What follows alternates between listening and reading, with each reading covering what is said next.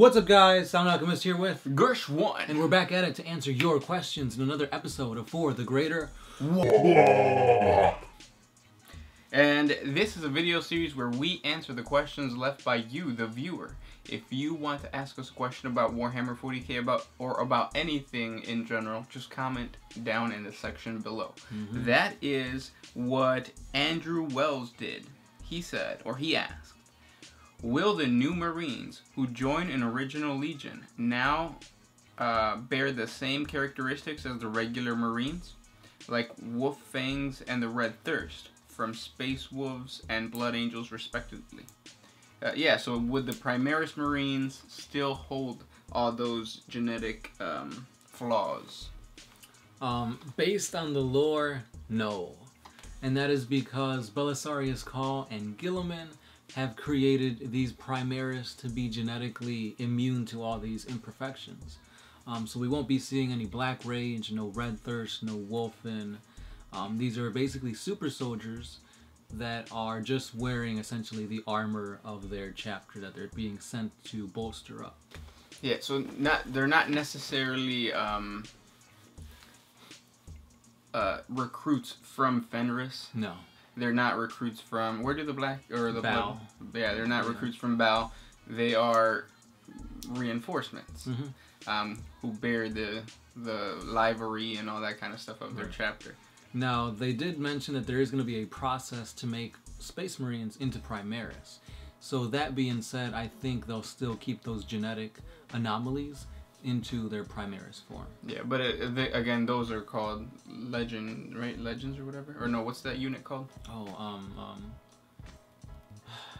it's like Ancients, there you go. They're Ancients, yeah. But in order for a Space Marine of, like, let's say, the Space Wolves to become a Primaris Marine, they already have to be pretty, like, well established and proven themselves as, like, these big epic warriors. So if they've gone that long without turning into or succumbing to the Wulfen curse, then odds are that once they become Primaris Marines, it's even slimmer of a chance. Yeah. Same thing with the Black Rage. Yeah. Good question though. This next question is by Roman Gabara. In one of your previous WAs, you said that Chaos Steel Gene Seed of loyal chapters to create more Chaos Space Marines. The question is, can Chaos Space Marines get traits of loyalist chapters like the Black Rage? If so, what combination would you like to see? Yeah, so Traitor Marines do get those traits in that manner, or there are a lot of like Blood Angel successor chapters that turn to Chaos. Right. Because of the Black Rage and because of the Red Thirst. But of course I would love to see Chaos Werewolves, basically. Yeah, there's I saw some fan art of the Thousand Sons that this guy's been afflicted with something like a werewolf curse, and he basically looks like Anubis. Oh, that would be badass. Yeah, that looks pretty cool. Yeah. Next question comes from Alexander Schneider. Are any other race getting an upgrade as far as models? Model upgrades are probably going to come with the Codex releases. So Space Marines came out yesterday, or pre-order. The pre-order yesterday, and then next Codex is gonna be probably Chaos. It's Nurgle, right? Or is it just Chaos? I think it's gonna be first just Nurgle, but Chaos will get their Codex. Yeah, and then after that, then I'm pretty sure, hopefully, we're praying that they go to Xenos. Yeah. Any Xenos would be awesome. They already kind of confirmed that they want to put out a lot of codices before Christmas, so hopefully they get a good chunk of it done. Send them out. I would buy them gladly. Next question. Fabian Bosch. Who has better aim, the Star Wars Stormtrooper or an Orc? Probably the Stormtrooper. Yeah. Because orcs literally, they just like fire around. They don't aim. They pull triggers and hope that it goes that way. Friendly fire is very common amongst the orcs. Next question comes from Amicus. Where do I send my chapter lore so you guys can read it? So far the new Primaris Marines are kind of shooty, except for the Reavers, but I will withhold final judgment until the Codex lands. I need more melee for my Primaris Marines. I heard, well, I'll answer your question a little bit, but I heard that the new Space Marine chapter, or the new Space Marine Codex, really paints the Space Marines as the jack of all trades. Before, they were like the jack of all trades, but masters of none, they said. But now, like, you can really take your Space Marine army and mold it to be competitive against pretty much any type of, other army. So melee, it might not be so much as an aggressive melee person, but you still have the Centurions, you still have the, what are the ones that are specifically for melee with the Primaris? Oh, the, what are they called? Protectors or something like that? Some shit like that. Yeah, those guys. So, yeah, they might not be like orcs where they're trying to, like, rush you or whatever, but they will, like, hold it down, and if they get rushed, they can take people out. Now, where do we send the chapter lore information? Just send it to our Facebook page. Message us on there, and we'll get to it as soon as we can. We have gotten a lot lately, so it'll probably be a while till we get to yours, but definitely send it on over. Yeah, and we love your guys' lore, so definitely contact us on Facebook. And we also have a P.O. Box, which is an excellent segue to get into the new segment of the For the Greater Wall, which is... I haven't thought up of a name. I don't know. Mail time, I guess, for right now. If you guys can come up with a cool name for a segment where we open up the mail that you guys give to us or send to us, then comment down in the section below. Label it with something so that we know, like suggestion or something. But we got an awesome piece of mail from one of our awesome viewers. Oh, I kind of put out your address out for everybody. But V Prime sent us this awesome package, and before we open it, we haven't opened it yet, I want to point out that he wrote all the chaos symbols all over the envelope, which is kind of scary because this is the Nurgle symbol, and this might have contaminants that will get us sick. Hopefully it's not anthrax. Yeah, hopefully it's not anthrax. So again, if you guys want to send us anything... Ooh, I opened it the wrong way. Yeah. If you guys want to send us anything, please do. Our P.O. Box is P.O. Box 1507, Montgomery, Illinois, 60538. It's down in the description. So if you guys do commissions, art commission, painting commissions, sculpting commissions, and you want to send us some stuff so we can give you a little advertising, please do that. We've done it before in the past, so we will do it in the future. Yes. Oh, we have an envelope. Oh, and we have artwork. Oh, that's pretty nice. This is dope. Is this... This looks hand-drawn. So you have the Tau, and then you have the orc head, which is on point, I have to say. An orc head is very difficult to draw. Very jagged. Yeah, because you have like one big eye, one little eye, and sometimes you can make it look goofy, but you made it look amazing. And then you have OMS at the bottom, and your name. Vactimus Prime. I hope I said that right. Let's see. Awesomeness right here. And then you gave us a letter. I'm going to read it out loud, just in case you throw your information out there. So, hey guys, what's up? From Chicago. Hey. Thanks for the awesome content and keep up the great work. Watching your videos got me back into 40k and prompted me to get some of my friends back into playing as well. That's awesome. That's what we love to hear. I wanted to send you guys some art that I do as thanks for the videos. It's all hand done in pen, and I wanted to include the OMS logo and your chosen army symbol too. For the greater good. No, for the greater wall. I look forward to seeing more of your videos. Vactimus Prime. P.S. I'm on YouTube and Instagram. Vactimus Prime. So go check him out. Vactimus Prime on YouTube and Instagram. We'll put links down in the description below. But thank you so much, Vactimus Prime. Really, really dope art. Pretty awesome. We're going to hang this up probably right next to the window. I might get rid of the The flying colors poster. Not the flying colors. Thank you. And again, if you want to send us stuff, simply send it to our P.O. box down in the description. That's right. Let's continue. Next question. This one's by Homer Hensley. With the new rule for Gretchen, surprisingly accurate in large numbers, will I have a ghost of a chance to embarrass people with my Gretchen army that consists of 400 grots? Yes. Yeah. Basically, anything can wound anything now, so it doesn't matter what your strength of your gun is, what your toughness of the dude you're shooting at, you're always going to wound at least on a 6. So if you're playing Gretchen, that's pretty good. Yeah, and don't or play on the fact that people are going to see you as, like, nothing. They're going to think that, oh, they're a bunch of Gretchen, they're not going to do anything. Little do they know they can take down a flying hive tyrant. Yeah, that's what this guy's Gretchen did. Yep. That was back in 7th edition, so... Next question comes from Jarlax2445. I just realized that if Sound Alchemist worked out, he would be a Hispanic Superman. I'm not gonna work out. I'm gonna work in, have these awesome, powerful, like, intestines. There you go. And I'll be man super, not Superman.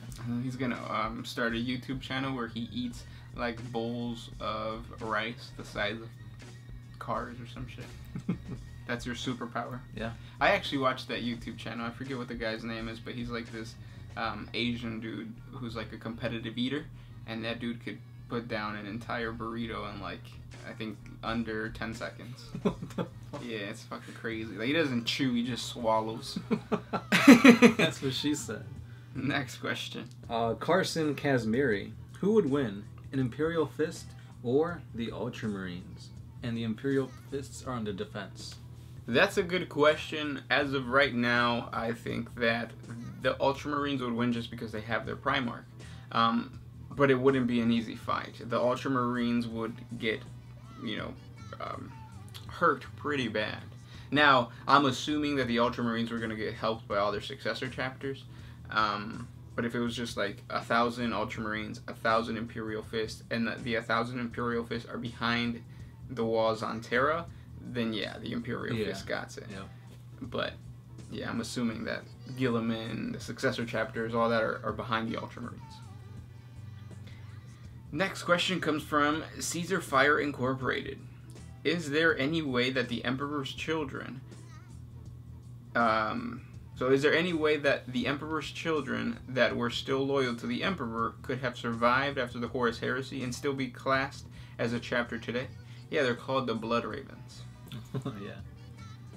Next question. This one is by James Cub. Can I has cheeseburger? You can. What's your favorite fast food cheeseburger place? I like Wendy's. I'm gonna throw Wendy's out there. Yeah, I've been to In-N-Out. No, I haven't. Oh, I was about to say, damn, I haven't even been to In-N-Out. Yeah, I hear In-N-Out is literally the best. But obviously there's not one around here. Yeah. So I'm gonna have to say Sonic.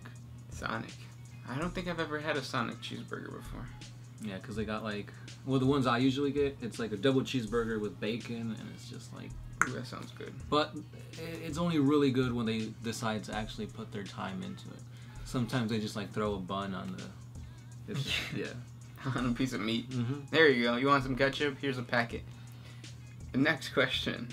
Oh, I have one from Ian Schneider. Do you think GW will release older Imperial Guard regiments to revamp Imperial Guard and bring more diverse selections when you play?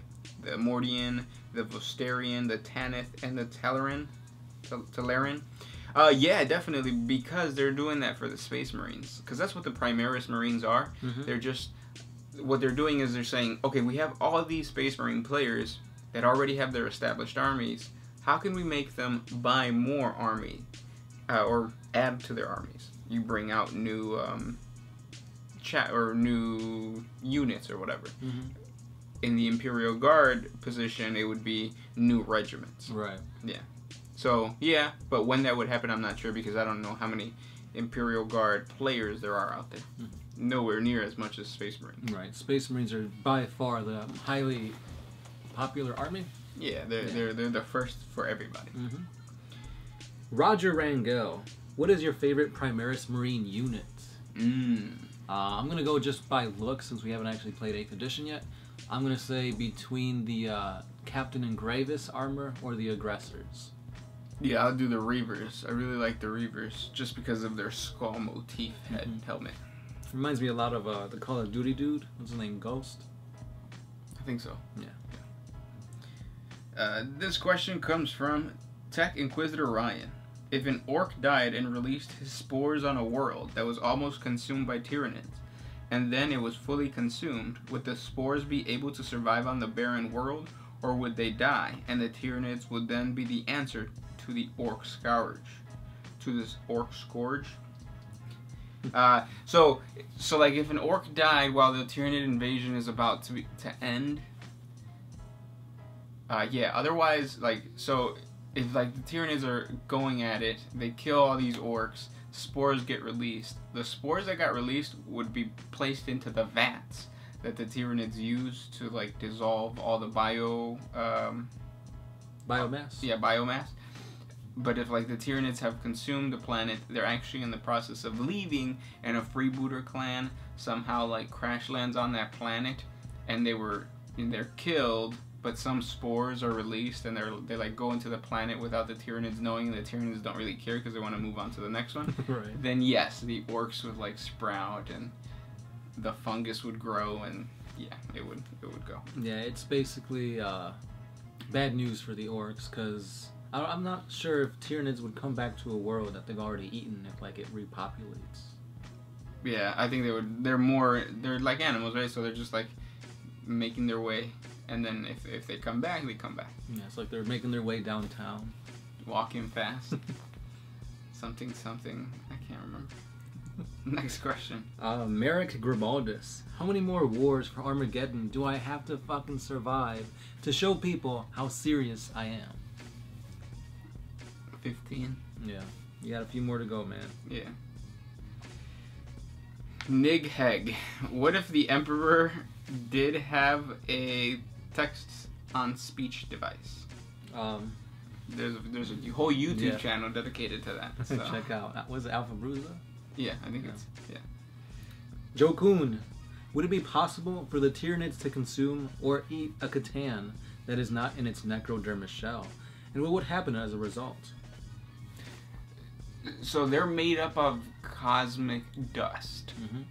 They're like parasites of cosmic dust. So is cosmic dust biomass? I don't think it is, no. So they'd probably just leave them alone. I mean, yeah, they'll see them as a threat, they'll fight, but they wouldn't actually absorb or eat them. Right. Last question. Do you have one? Yeah, this one's also by Joe Kuhn.